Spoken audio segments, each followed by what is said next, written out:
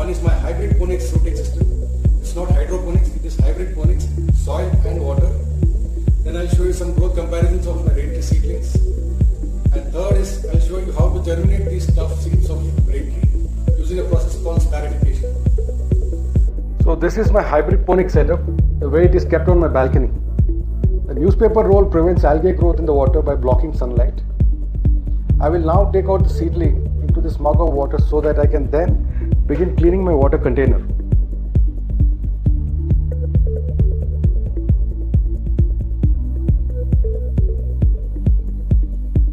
The thermocol I am taking out is used to block the light coming from the top.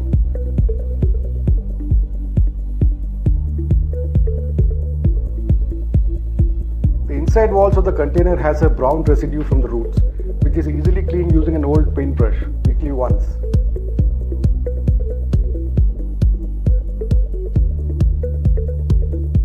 Now I add 2 caps of dissolved NPK fertilizer to fresh water and stir. Time to get the rain tree seedling back home. Add some extra water, making sure the water level is a bit below the pot bottom. Soon I will explain the benefit of this hybrid system of growing in soil and water.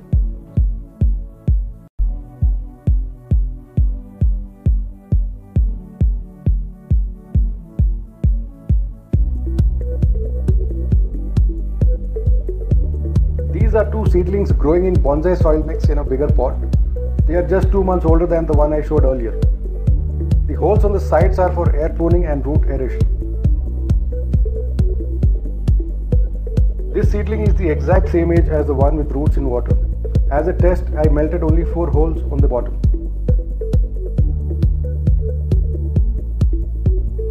Plenty of drainage holes instead of just 1 hole, usually seen in small bonsai pots.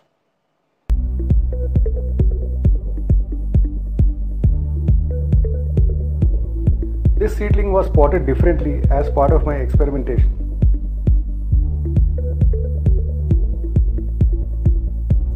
Ta-da! The roots have successfully escaped the bottle into cocoa peat. Time to prune the extra roots.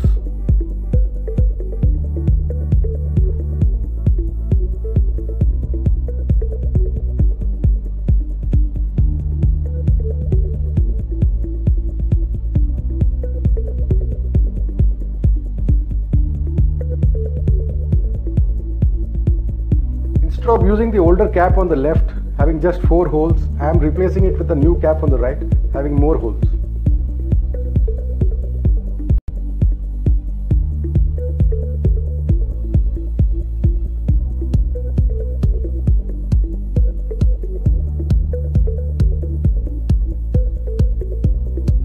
Now it's time to clean up the discarded roots and put the cocoa peat back into the pot.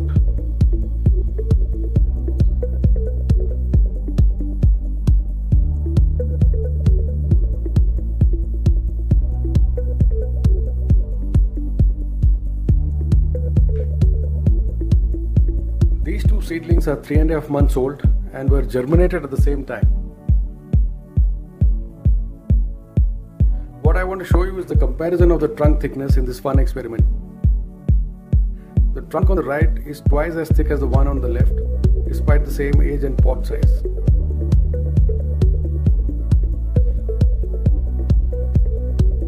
The amount of soil in both these pots is the same.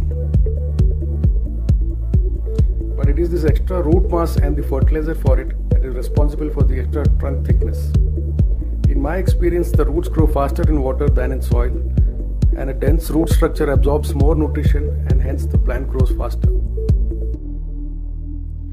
Now these 2 seedlings on the left are older by just 1 month when compared to the one on the right. When I hold them side by side, it is easy to spot the thicker trunk of the seedling on the right. I am surprised that this much volume of soil still has not produced a trunk of this thickness, though both were given the similar NPK enriched water at similar frequency. Please note that this is a fun experiment and not a science test. On comparing the trunk thickness of these 4.5 months old seedlings, I noticed that the bigger pot on the right produced a thicker trunk than the smaller one on left. and these two seedlings are of the same age, but there is a huge difference in their trunks. The point I am making is that these extra roots absorb extra nutrition and hence result in faster growth. I kept it short by pinching the tops more frequently than the ones in bigger pots. I can periodically cut off these sacrificial roots with scissors and end up with a pot looking like this, with no hint of its past history at all. It would appear that a tiny pot has beaten a bigger pot in terms of growth rate and trunk thickness.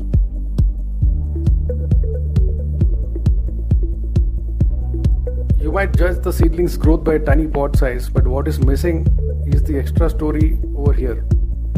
And there is no transplant shock if I do it this way. The rain tree seeds do not germinate easily due to a tough waterproof outer coating. The pointed end of the seed is where the new root will sprout from.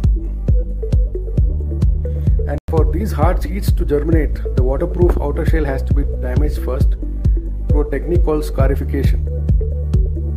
One way to do this is to nip the round end of the seed with a nail cutter or plier. You can also scrape it on a rough surface.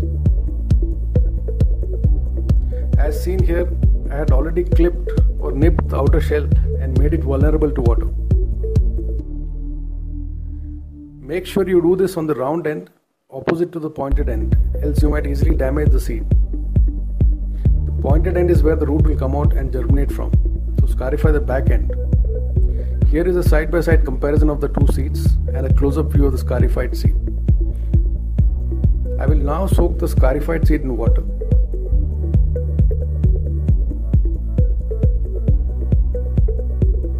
And this one is not scarified, but I am putting this also in water for comparison. I have tried soaking the normal seeds up to a month and there has been no change at all because the water could not penetrate the outer shell of the seed. But this scarified seed will swell up in 24 hours and the outer seed coat will simply break apart and can be scraped away with your nail.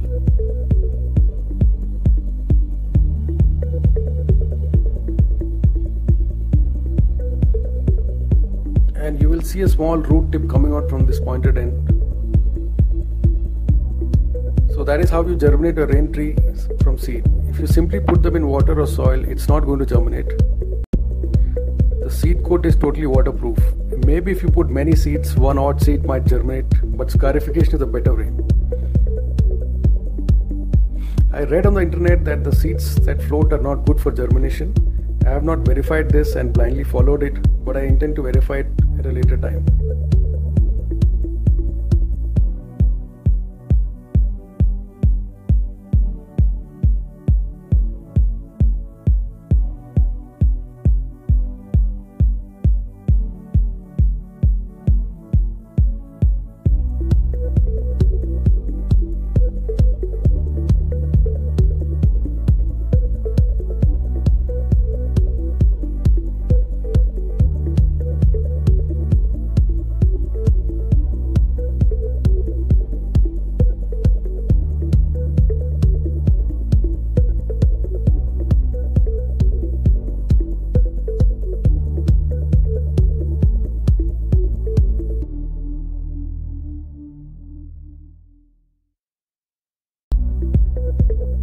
Seed is placed into a mixture of cocoa peat and rough sand.